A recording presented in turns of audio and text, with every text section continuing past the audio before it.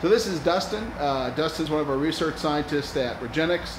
And Dustin, you took some fat and you tried to break it down and emulsify it mechanically using a commercially available emulsification system. You were looking at the number of free mesenchymal stem cells, and in the stuff that you didn't mechanically emulsify, I think you saw some stem cells, right? Yeah, correct. So basically, pre-emulsification, I was able to centrifuge the fat and get an infinite liquid that contained a MSC-containing cell pellet.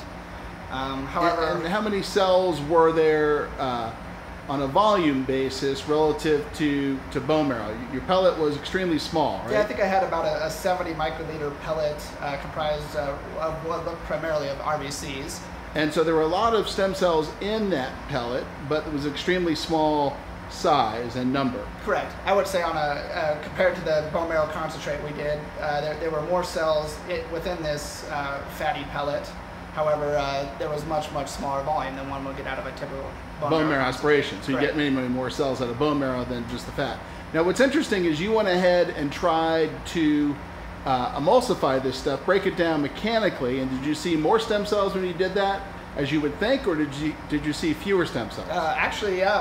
After emulsification, I thought I would be able to then centrifuge this tissue and obtain a larger cell pellet with more MSCs, but that wasn't the case in my hands. While I did get a cell pellet, there were fewer cultureable cells within these guys. Okay, so breaking it down and emulsifying it didn't increase the number of stem cells, it seemed to decrease it. Correct. Ah, that's pretty interesting. Okay, thanks, Dustin. Yep.